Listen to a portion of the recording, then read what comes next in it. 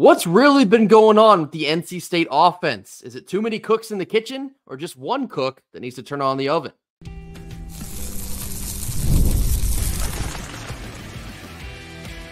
You are Locked On Wolfpack, your daily podcast on the NC State Wolfpack, part of the Locked On Podcast Network, your team every day.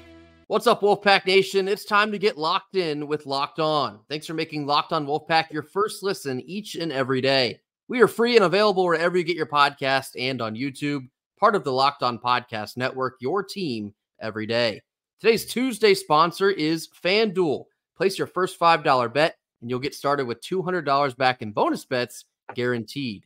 Head on over to FanDuel.com in order to get started. Happy Tuesday to all. As always, I'm Grayson Boone, joined by former Wolfpack defensive tackle Kenton Gibbs. Kenton, we're going to talk a lot about the NC State football offense here on Tuesday.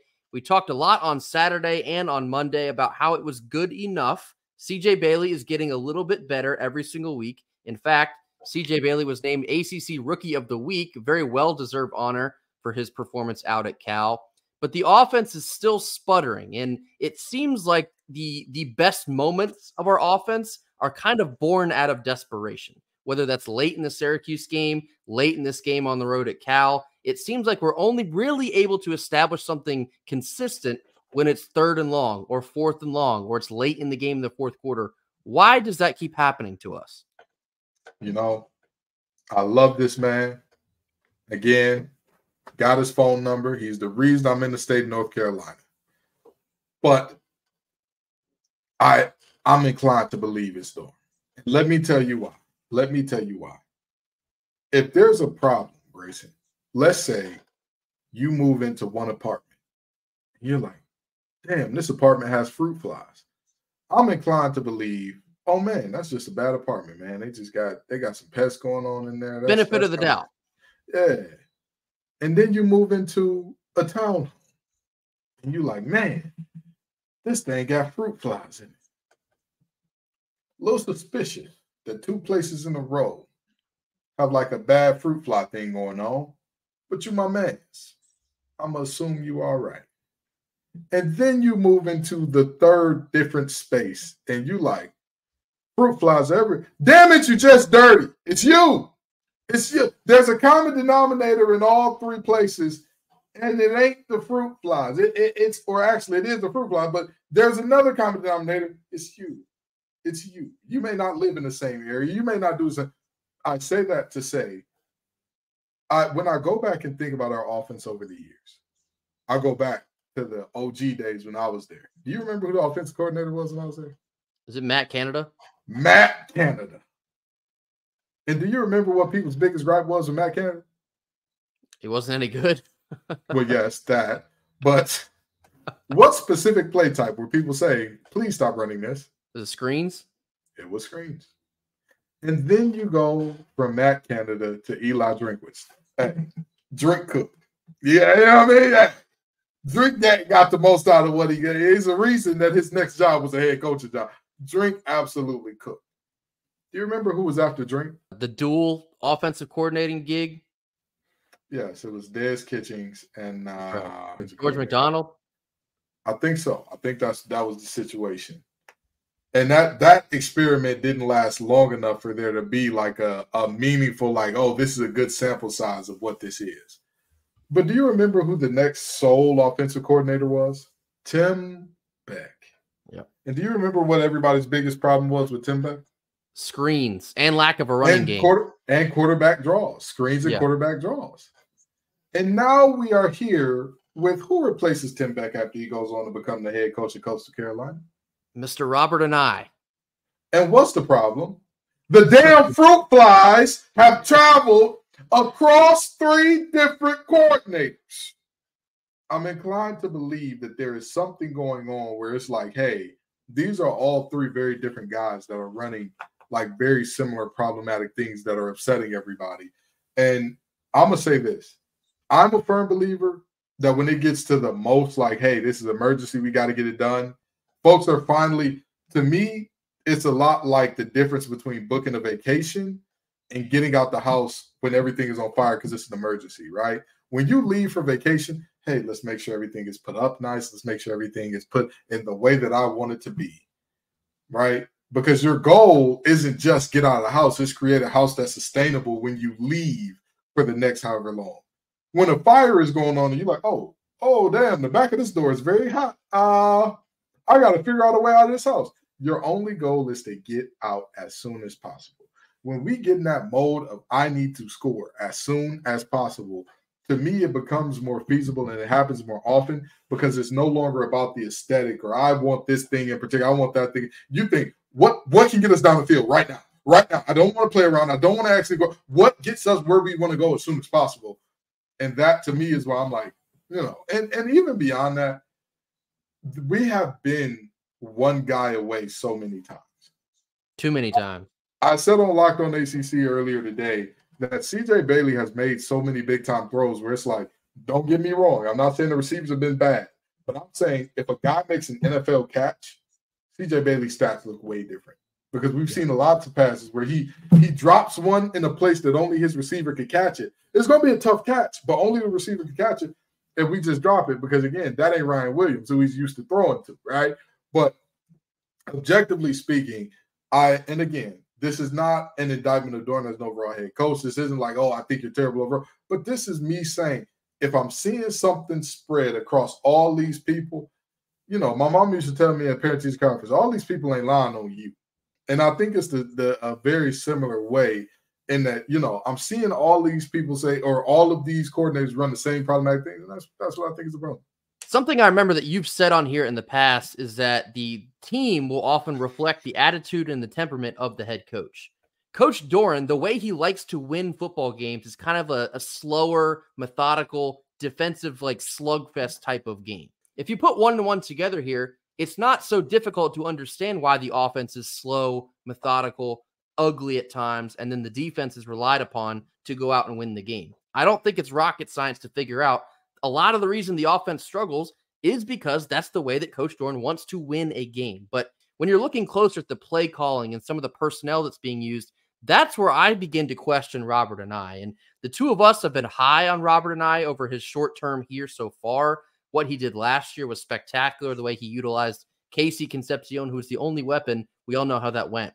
This year, it's been a complete train wreck so far for the offense. The run game, a disaster. Nowhere to be found is the run game. Continually so. We'll touch more on that in just a second. But we harped on Saturday about the amount of times that CJ Bailey is being asked to run, which is extremely head-scratching. He ran 15 times in this game. Now, not all of those are designed. Some of those are scrambles. Some of those are necessary. Yeah, some of those are scrambles. Some of those are sacks. And some of those are necessary in a sense where he has to get out of the pocket. When you're seeing quarterback draw on 2nd and 7 or 3rd and 16 or 3rd and 8, please somebody explain this to me like I am 4 years old. It makes not an iota of sense to me in any situation, really. Now, CJ Bailey, is he a dual threat quarterback? I think he has the capability of doing so. I don't think his field vision is at a point yet where you can repetitively ask him to go get you a first down or get you 8-9 yards. It's just not there yet. And he's not big enough. He's not big enough either. He's not built for, hey, that's a 6'5", 240-pound, like, hey, that's a guy. That's a dude that can, thump him up all game, and he's just going to get back up. I'm good. I'm all right. No problem. I've seen on more than one occasion where it will be a QB draw. He'll take it. He'll hit the hole, and it will be relatively well blocked, but then he'll run directly into the block, and he picks up 2 yards, 3 yards, and the whole play is blown up. That's not. It's just his field vision and experience is just not at the level yet where you can repetitively call on him to use that play and expect success. It's just not. One series in particular that really comes to mind in this type of conversation, I think it was in the first quarter, we had drove down the field. We got within 1st and goal. I think we went like QB draw for like maybe 1 yard. There's some kind of cute little shovel pass that completely got blown up. Picked off. Immediately. Yeah, almost got picked off. Enough. Hammer it in the end zone. I don't care if you have to put Justin Jolie at tailback. Find a way to get it in the end zone. Some of this play calling is just so maddening to watch. And some of the personnel used in that same idea, it's complete nonsense. And so for a team that, and we talked about this in the offseason, for a team that has lost some of their defensive stars, they might need the offense to carry a little bit more of the weight. I think you found out in real time that has to be the situation. Your offense does have to go out and ultimately win you these ball games. I think they did it on Saturday against Cal, despite the defense standing up in the fourth quarter. It's going to have to continue moving forward. When you have a young quarterback who's now building up that confidence and he can throw for 300+ yards on the road, that has to be the formula.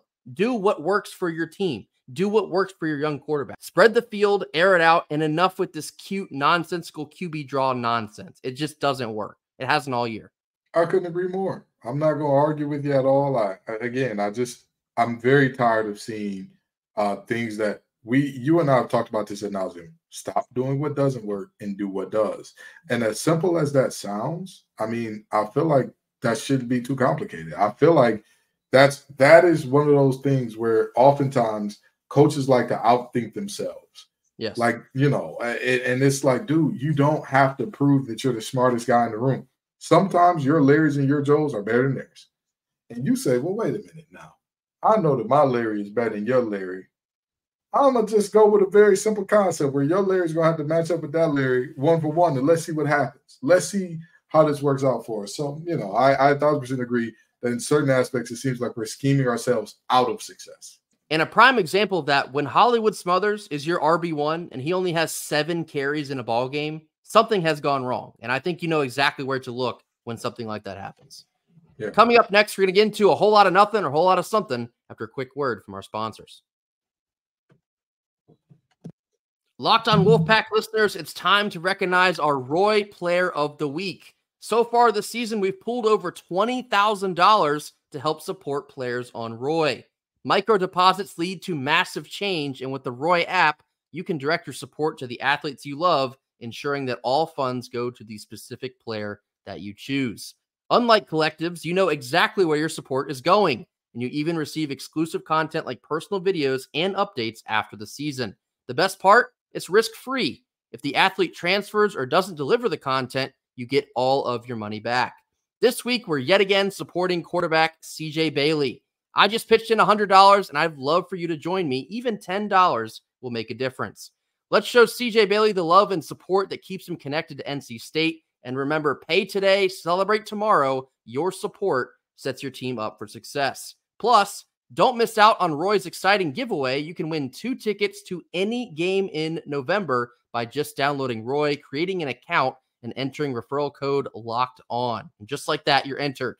If you're already on Roy, any contribution to an athlete's campaign will also get you entered automatically. No purchase necessary and void where prohibited. Download Roy now and join the NIL game with no subscriptions and no fees. Be sure to check them out on Instagram, Facebook, and on Twitter at @Roy_. Roy, support the players and change the game. Middle portion of our Tuesday show. Now time for a whole lot of nothing or a whole lot of something. 3 topics. We'll tell you exactly where we stand on them. First one here. Saturday's 13-point comeback against Cal was actually the largest fourth quarter comeback in the entire Dave Doeren era. Whole lot of nothing, whole lot of something. Whole lot of something. This is a team that in multiple regards had every single indicator of, hey, this team's going to quit, right? You're looking at a team that has performed well below expectations. You're looking at a team that has a situation where there seem to be chemistry issues at some point in time from the outside looking in. You're looking at a team that is led by a young guy. The young guys are leading. And generally, when you look at that, young guys are much more likely to do the, why are we doing this? We're done here. Because the old guys know, for a lot of them, this is the last time you'll ever play organized football. Right. That's it. You know what I mean? Unless you want to go play 37U in some like rec league or whatever the case may be. And by the way, those leagues are not insured, buddy. So if you get hurt, congratulations. Hopefully we've donated enough to your Roy account for you to take care of that. But that's neither here nor there. In all seriousness, it's normally like the older teams that have that resilience, have that bounce back, have that, you know what, we're never going to quit attitude. This team had all the indicators, and yet they kept fighting, they kept battling. And the biggest reason I say it's a whole lot of nothing, the offense showed a level of explosiveness which we had not seen to this point. There was instantaneous, hey, we know what to do to get us downfield. Now here's what we're going to do. This is how we're going to do it. And you and I talked about the drives. We talked about, hey, this player touched it, this player touched it, this player touched it. That's your recipe for success for the rest of the season. Force it to these guys in these ways. You'll be all right. Yes, it's definitely a whole lot of something. And Kenton, to your point, it's so inspiring when the team does go on the road and pulls off the largest fourth quarter comeback in this entire Dorn era. And they're doing that with a true freshman quarterback, with true freshman wide receivers, with freshman defenders making differences on the defensive side of the ball. So many young pieces were the reason that you win this game on the road. Hollywood Smothers, redshirt freshman running back, game-winning touchdown. So many important pieces to this team have been the younger guys, the freshmen, the sophomores, and some even true freshmen. If you want to build on momentum like that, this is how you do it. When you have younger guys in the game and they turn out to be the game-changing plays or game-changing players, just think about all the confidence that builds around that young core to hopefully extrapolate into the next season. That is definitely a whole lot of something. There's a lot to be excited about. If you can maintain it all here in Raleigh, there is something cooking here on offense. It might take a little bit longer to get there, but you can already smell it in the air. It's a whole lot of something. Second one here, NC State won this road ACC game with just 29 yards rushing. Whole lot of nothing, whole lot of something. Whole lot of something because you have to help CJ Bailey out. I'm not saying you have to lead with the run, but the run has to be effective at some point in time. And I know that you talked earlier about, hey, how many carries did you get from Hollywood Smothers? But let's completely take CJ Bailey out of it, right? So we take away 15 of those rushes for -7 yards. You're looking at 15 rushes for 36 yards. Oh, I'm sorry. Let's take away the one team rush as well, which was a -1 yard kneel down. You're looking at 14 rushes for 37 yards. That is good for under 3 yards a carry. Hollywood Smothers averaged 3.6, Kendrick Raphael 1.7, KC 2. The longest run we had in the game was a 10-yarder by Cedric Bailey. The longest run we had by a guy not named Cedric Bailey was an 8-yarder from Hollywood Smothers. We need to figure out something. Is it a lack of push? Is it a lack of creativity? Is Cal just that good against the run? I don't know, but this feels like a whole lot of something. It's definitely a whole lot of something. And when we spent so much time talking about an air raid offense, this is not how we meant it to look. Not struggling so much in the run that only your pass is effective. The formula for NC State should be to continue to spread the ball through the air because that's where you're finding your success. However, the run game simply has to be better than it has been. And you're at the point of the season where you're 8 games in. On some level, it is what it is. I don't know how much better you can really get, but 29 yards in a single game is never going to. On that front alone, NC State should feel probably a little bit lucky to exit with a win in this game because 29 yards total in a game. Like, just think about that for a second. That's embarrassing. And whether it's against Cal or anyone else, you cannot expect that to go out and win you a ball game. So long-term, the answer definitely should be an increased workload for Hollywood Smothers. I think I'd be interested to see what happens when you do give him like 20 carries. See what he can do with like 20. Is that going to happen? I don't know because it hasn't happened yet, but slight balance between him and Kendrick Raphael. Truth be told, I'm not sure where Jordan Waters slots into this anymore. And I know he was sick and he missed last game, but when he's been so ineffective and Hollywood Smothers is lighting it up as soon as you throw him in there, I mean, you get what I'm getting at here. How do you slot Jordan Waters back into this and just expect things to change? I don't know that you can. So long-term, we've preached a lot about more targets for Justin Jolie. You need a lot more carries for Hollywood Smothers. Yeah, and I agree with the Smothers take 1,000%, but I also want to build upon that and say, hey, listen, this was a terrible showing for NC State on the ground.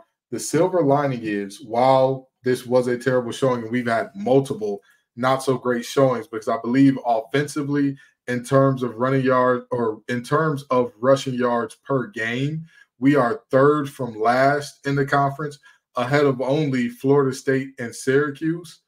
Cal is also the 3rd best defense. So it's a combination of both. They're good at it, and we're terrible. It's not one or the other. It's a lot of both going on here. And last one here, a little basketball talk. There was a secret scrimmage that went down on Saturday. NC State lost in this scrimmage to South Carolina by a score of 86-78. but Michael O'Connell, Mike James, and Dennis Parker Jr. did not play. Whole lot of nothing, whole lot of something. Whole lot of nothing. I never put any stock in these secret scrimmages. Didn't we lose our secret scrimmage last year too? Sure did. And how'd that work out for us? I'm not really worried until we start putting numbers in the box scores. And even then, I think NC State has a very, very, very tough road to start this season off with. So I'm not really too worried about the secret scrimmage and even some of the early season results so much as I am as this team. Can this team figure it out and gel and mush and mesh and do what they need to do to play good ball when it matters most? Because we saw Kevin Keith showed us there is in fact a time where it matters most to play your best basketball. Yeah, I'm right there with you. It's a whole lot of nothing. And these secret scrimmages, they're always a whole lot of nothing. I'll just go ahead and give y'all a heads up. They don't mean anything. A lot of times these scrimmages, they're not even real life game situations. It's called a scrimmage because it is exactly that. A lot of times coaches are even doing like almost situational drills in these scrimmages. It's not a real game. And then you factor in your point guard, Michael O'Connell, did not play, who is projected to be probably your sixth man of the year. Mike James did not play. Dennis Parker Jr., who's a freshman last year, hopefully with a bigger role this year, did not play. You can't put any stock in this. And then you look ahead to NC State's regular season schedule. They have some Goliaths on their schedule coming up early in the season. I don't think you'll really get any kind of idea of who NC State basketball is. I'd say at the earliest, like the end of December. That's when you're really going to start to learn about what you have. You're not going to figure it out in mid-October. I can guarantee you that. So for this right now, secret scrimmage, it's always a whole lot of nothing. And rounding out our Tuesday show where we have Kenton's Locked On Look of the Week, rolling back the game winner that Hollywood Smothers took to the house. This comes after a quick word from our sponsors. Our second Tuesday sponsor is FanDuel. NFL fans, you can start the season with a big return on FanDuel. That's America's #1 sports book. When you get a hunch in the middle of a game, you can check out the latest stats, view live play-by-play, and so much more on the very same page that you're placing all of your bets. NC State football this weekend is on a bye, but it's going to be another electric slate of college football. Any leans you have on those games, waste no more time and head on over to FanDuel. You'll get started with $200 in bonus bets guaranteed when you place just your first $5 bet. This is all happening over at FanDuel.com in order to get started. Last couple minutes here of our Tuesday show. Now time for the Locked On Look of the Week. Looking back at Hollywood Smothers, taking one to the house for the win. Kenton, what do you got for us? People said this was a screen, and it was not. It was just mesh. Mesh is one of my favorite or one of my least favorite concepts as a defender. Don't let any defensive guys hear me saying that out loud. What it does is it creates a lot of havoc for both man and zone, but especially man. Mesh is a man beater supreme, okay? What it does is it stresses your defense the hell out. So what is mesh? It means that you have at least two drags coming from opposite sides of the field that are crossing each other up. Now, the reason that that's so important, the reason that that is so problematic is drag routes are one of the hardest routes to cover in man because it's not like you can read a route. As soon as the ball is snapped, you're going. You're immediately running across the field as soon as you can. Sometimes it's two drags. Sometimes it's a drag and a very short, shallow cross. And in this iteration of mesh, what you have here is Keenan Jackson at the bottom of your screen running a drag, and then you have Hollywood Smothers in the backfield. We'll get to him last. But after that, you have Justin Jolie running an OTB route. That's called an over-the-ball route. Whenever you see a guy run either what looks like a drag or what looks like they're running sharply towards the middle of the field and then they stop directly where the center is or was, that's called an over-the-ball route.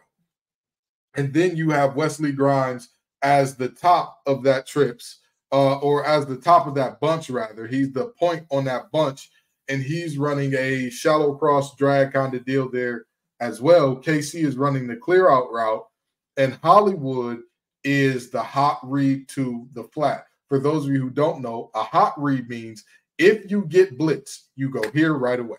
You look here right away, which is very interesting because in mesh, It's kind of like everybody except your clear out and any deeper routes are, in fact, your hot reads because it's mesh. You're throwing the ball to a guy that's probably running away from somebody at full speed. Now, in order to understand why this works and how this works, you have to understand something about Cal. Cal is a very heavy man defense team. They love to say, you know what? Hey, we're going to go man for man, band for band. Who's got more? Who's got the best guys? We are going to line up one for one and we'll figure it out. But the interesting thing about this is they have multiple guys mugged up to the line of scrimmage.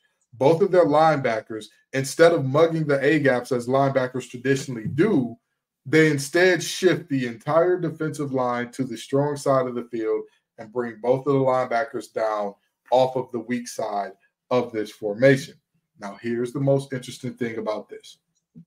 The look that you look to be getting, it could be cover one, it could be cover zero, because right now you have 6 guys up at the line of scrimmage. And generally, not every time, but generally, if you have 6 guys at the line of scrimmage, what you're going to see is, man, because if you're blitzing 6, how many does that leave in coverage, Grayson? That's 5. Okay, so if you have 5, then you can go man up one for one, whatever the case may be, right? But let's just say, hypothetically, we're trying to time out or count out a zone, right? Now that Grayson and I have established you have 6 at the line of scrimmage and only 5 in coverage, let me explain to you why, generally speaking, you don't get zone out of this a lot, right? If everybody is coming. We have 5 guys in coverage, correct, Grayson? Correct. All right, so we're going to work out all of the most popular coverages in terms of, you know, how many guys do we have to check everywhere if you are to go a zone here, right? If you got 6 guys blitzing, 5 guys in coverage, and you go cover 4, that means 4 guys are deep. How many does that leave to check everything underneath? 1. 1 guy. Does that, you like that deal? No. Nobody likes that deal. So you don't run cover 4 when you're blitzing 6. Let's go cover 3 now. If you go 3 deep and there are 5 guys, how many do you have to cover everything underneath? Just 2. You got 2 guys. You'll take that deal? Nope. All right. Most people won't take that deal. Hell, let's mess around and go cover 3. I'm sorry, cover 2. You only got 2 high safeties. Somehow this look is going to shift to cover 2. How many guys do you have to check everything underneath? 3. You take that deal? Probably. It feels a little better, but it's still not ideal to say, hey, we're trusting 3 guys to take away everything underneath. So you're left with cover 0 and cover 1. What is the difference between cover 1, cover 0, and cover 2, 3, and 4? Cover 1 and 0 are man. Cover 1 and 0 are man. Excellent. So what they have here is 6 mugged up. Now, as you can see on this screen, if you are watching, if you're listening along, I'll describe it to you. I've drawn a direct line from a defensive back to the man they are covering for every single play. Now, what Justin Wilcox and this defense wanted to do here, they wanted to confuse the freshman. They wanted to surprise the freshman because to the untrained eye, what you see is the corner at the top with KC. There's a corner that's pressed up on the line against Wesley Grimes, who is the point of this bunch, who is going to be jamming him. And then you have a defensive back that's playing slightly off the line of scrimmage that is responsible for Justin Jolie on the inside. Then you have at the bottom of the screen 1 corner for Keenan Jackson. You assume he's going to be locked on. That's man. Boom. But the safety in the middle is where it gets tricky. That's where you wonder, is this cover 0 and he's coming down to check Hollywood? Or is this cover 1 and somebody's dropping out and he's going to be the deep middle guy? You don't know. You just got to find out. But again, it's neither, Grayson. It's neither. Do you know what this is? This is a cover 0 blitz. So what I have here is the outside corners are in yellow because they're exactly what you would imagine. Both of them are manned up. But that guy at the point, that guy who's right over Wesley Grimes' head, what's that arrow doing there? He's blitzing. He's blitzing. He's coming. So what happens is the guy who looks as if he was going to be checking Jolie then switches to Grimes. The safety who you would imagine is either deep or checking Smothers then switches to Jolie. And what you have here is because they are blitzing 7, and they only have 4 in coverage, what happens if NC State puts 5 in a route, Grayson? Somebody open. Somebody is uncovered, unmolested, wide open, right? And look at that circle. Who's that circle over? Who's Mr. that red circle? Mr. Smothers standing next to his quarterback so fearlessly and valiantly. Now, the blitz does what it's supposed to do. The guy comes free. The nickel comes free because nobody's there to block him. There are 5 guys in a route. So if you're running 5 guys in a route against 7 guys coming, that leaves you with 2 unblocked. First of all, hell of a job by NC State's offensive line. But second of all, Cal, for you to somehow end up rushing 7 and only having 1 free rusher against 5 blockers, that's a hell of a self-check moment right there. But anywho, when Smothers, first of all our boy CJ Bailey has to do is get this ball to Smothers, period. And the first down is guaranteed. The first down is guaranteed because there is nobody within any decent modicum of space to close down and make that tackle before the first down marker. But then there's a fun thing that people don't account for, that there's really no way to account for. You know what that is, Grayson? What's that? Somebody going to be an athlete. He said, ladies and gentlemen, I'm an athlete. I got places to go, and I'm not really too concerned about you. You see number 3 here. Grayson, how many interceptions does number 3 have this season? Is that Noah Williams? That means he's got 6. Noah Williams. And Noah Williams is a bad man. When you put that ball in there against him, it gets real spooky. But you know when he is not at his best? When you make him have to tackle guys like Hollywood Smothers. He's got the angle. He's got the ability. He's in front of Hollywood Smothers. But ladies and gentlemen, you're looking at the grand opening with him right in front of Hollywood Smothers. Their hips are virtually at the same place, but Hollywood has already started his cut. Grand closing. He's going to the ground. Hollywood Smothers is still running. Ladies and gentlemen of the jury, grand opening, grand closing. And you would think, well, Hollywood Smothers had to cut back. And as you can see here, number 10 and 18 both look like they're in full stride. So they're going to be all right. They're going to make a tackle. No, they're not. No, they're not. That young man said, I have reservations for 6. And these reservations are at Oak City Steakhouse. I am not letting you all slow me up. Have you had their filet? And so he ends up in the end zone. But I want to show something else here. Because there were points in the season where there were talks about the chemistry is bad and KC's upset and all that. And I will admit, I was one of the people that said KC looks a little upset right now. This is at the 30-yard line before Hollywood Smothers even broke the second tackle. Noah Williams is on the ground. I believe that's number 18 from Cal is attempting to make a tackle. And Grayson, what is Kevin Concepcion doing with his hands up there? He's got the arms up because he knows where this ball's going. He knows that those reservations for 6 are about to be cashed in, and we about to eat steaks the size of our backs.